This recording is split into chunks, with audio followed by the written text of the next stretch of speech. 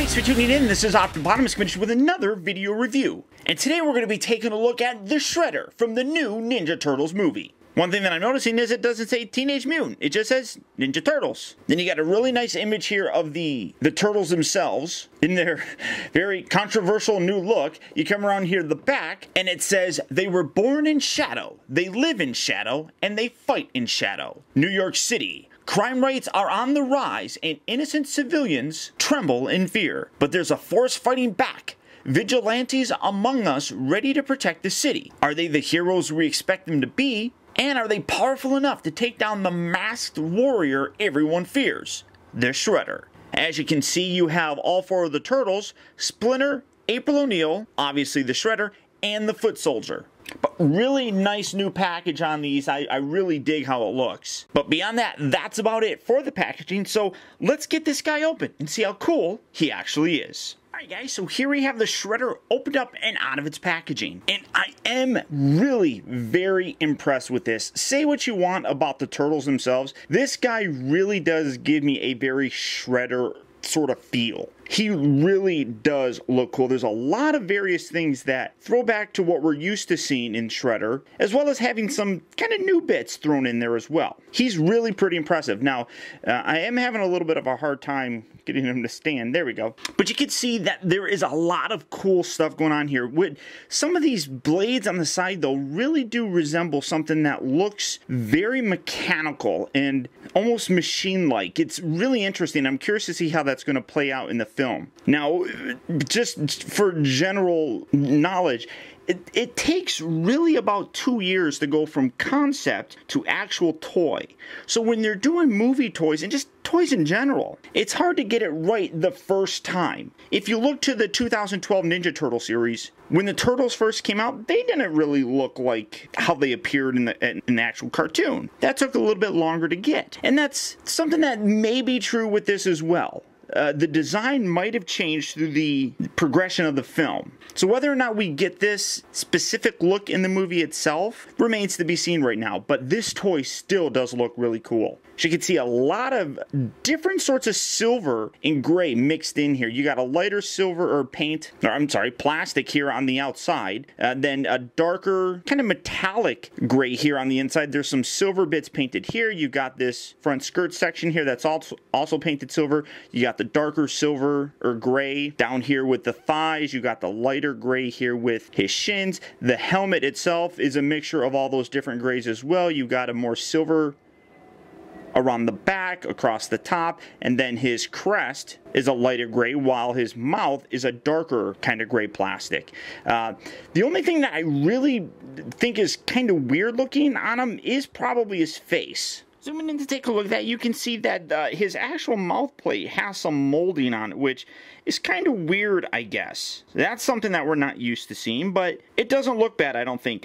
But his eyes are really tough to see. It's almost like they're just hollow cavities that are painted black. So it doesn't look bad because the helmet doesn't remove or anything, but it does give kind of a weird look to his, just, I guess, face when you look at it up close like that. It's not bad, but it does give a weird feeling. And then staying zoomed in, again, you can see some great molded detail in the chest and the armor and things like that. As I said, looking at these arms and stuff, you can see a much more kind of mechanical look as opposed to him just having blades on his arm. I mean, I like it. It's kind of unique to this. Then you come around to the back. His cape is a softer kind of rubber. It does remove, it comes separate in the package, so you can take this off and you can just have this kind of body armor, but I really dig this on there. It just clips right in there and stays in very nicely. It doesn't flop out or anything.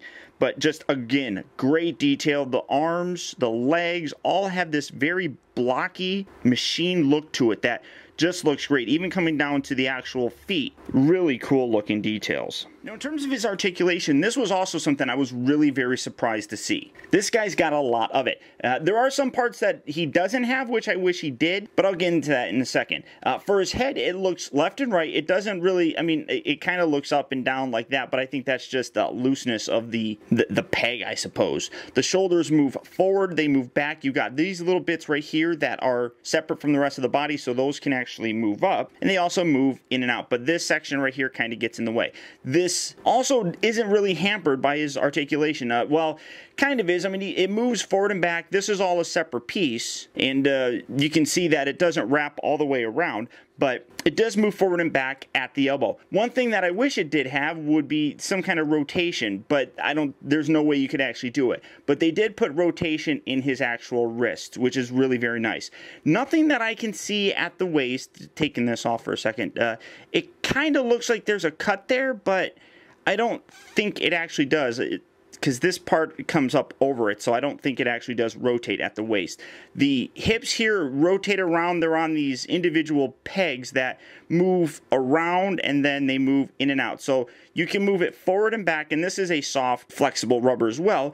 But if you want them to move in and out, you have to rotate it like this to get it to move in and out. And that's all done here at the hip. The knees bend and they go forward and back. The ankles move forward and back. I do wish they rotated or had some kind of a tilt in it, because that's one of the biggest problems. Getting them to actually stand sometimes. It's not hard to do. You just have to position it a little bit better. But I think the posability of them would be a little bit better if you could actually rocker these ankles a little bit. I just personally think that would be better. I don't think it's bad how it is, but that would have definitely added some more to it. So getting the cape back on here, pop that in there like so, setting him off to the back for right now, and then bringing in a couple other figures for comparison. Here we have him next to the 2.0 version of Shredder from the new 2014 series, as well as the vintage Shredder. Now this guy is kind of hunched over, so it's a little bit hard to gauge his size, and his legs are locked in this position, so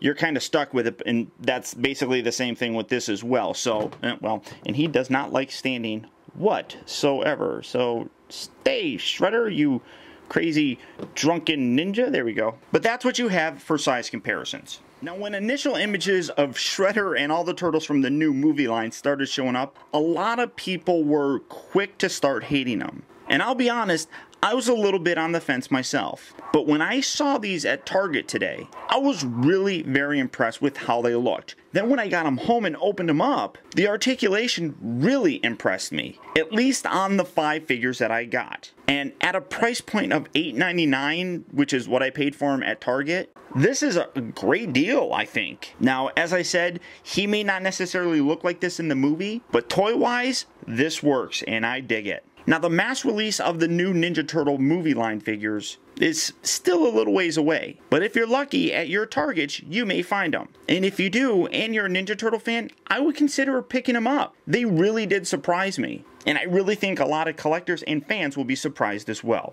If you want, these are available right now for pre-order at Big Bad Toy Store. So if you don't want to deal with the whole hunt of trying to find them, go ahead and click on the link down in the video description. You go to Big Bad Toy Store where you can pick these guys up and add them to your collection. But beyond that, that's about it, guys. So once again, I want to thank you for tuning in. This has been Optibotimus. Keep in touch with me. Find out recent purchases as well as all upcoming video reviews all at facebook.com/teambotimus. And by following me over on Twitter at twitter.com/optibotimus. Also, don't forget to check out my new website at optibotimusreviews.com, where you can check out all my videos from the previous week, as well as see what I have coming up for future release. Also, if you like this review, please rate, comment, and share this video. And until next time, I'll talk to you later.